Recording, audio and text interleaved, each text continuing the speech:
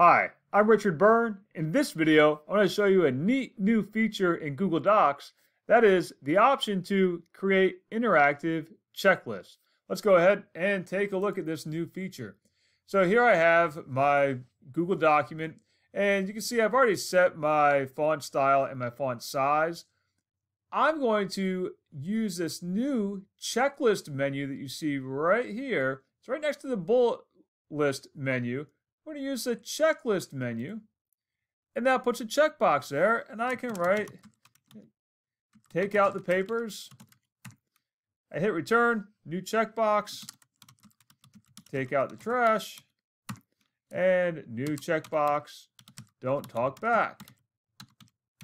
Now, I can click on one of those checkboxes, and it automatically strikes it out when that task is done.